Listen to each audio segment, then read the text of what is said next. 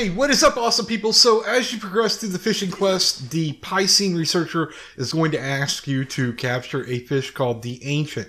And just like always, these researchers give you absolutely no info at all. Well, the Ancient fish is located in the Rotten Vale, and you want to travel to Camp 11, then arrow down and place a mark back here. This is the cavern that the plunderers live in.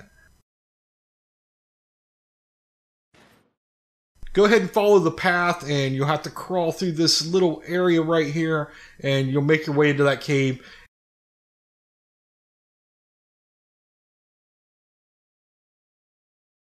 And the Ancient fish is going to be in the water in the back corner.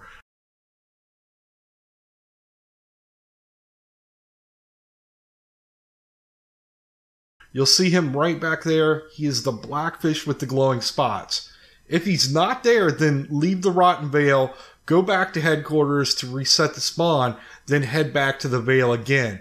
His spawn's not set on a particular time of the day, he's just a rare spawn, so you might have to keep doing this over and over until he shows up.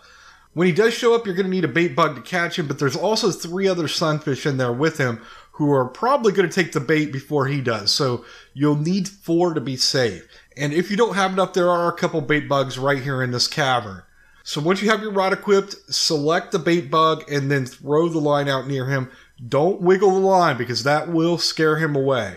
And once he takes the bait, then start smashing the B or circle button and following the on-screen prompts. He's not a normal fish, so you have to go through these prompts to catch him. Once you've reeled him in, return back to the Piscine researcher to receive a gold print, and then you want to go back to the resource center to receive 800 research points, a deluxe print, and you're also going to unlock the blessed wine canteen ingredient.